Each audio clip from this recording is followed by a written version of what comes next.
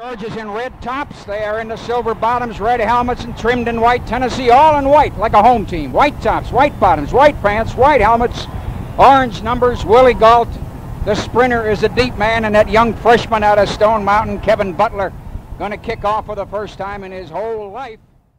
It seems so strange not to see the tracks over there, and they tell me there might be a couple of parties on the track staring at the back of all that concrete and listening.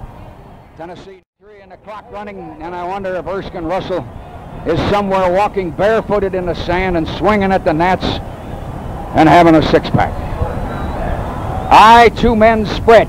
Dogs in the 33. Herschel in the middle. They grab at him. He twists to the 30 to the 29 and a half. A little hole at left guard. Tennessee came in on him. Leonard Jackson, the middle guard, would not let go all the time.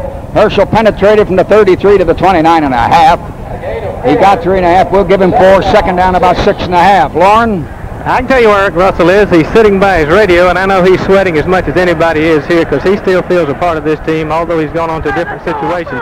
And his old players. 7-0 Dogs lead. Slap to the right.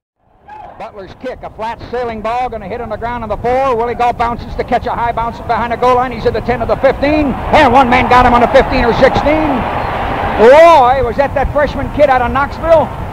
Loy, who's on the kick covering team, a young freshman out of Knoxville, Tennessee. Loy got him on the 16. I'll tell you one thing, that made his day. 10-second station identification, Georgia Football Network.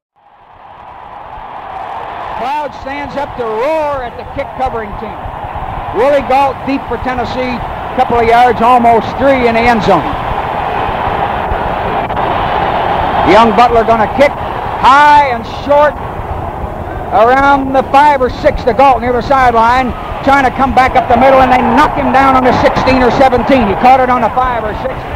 The same young Knoxville freshman, Loy, was the first guy, I think, that hit him. Loy was the first guy that hit him, and then 2 red jerseys. Can you imagine what that Knoxville kid feels like, Phil, making tackles on kickoffs? Well, he's got to be very high right now, and of course the crowd is high. I don't know about the Georgia football team.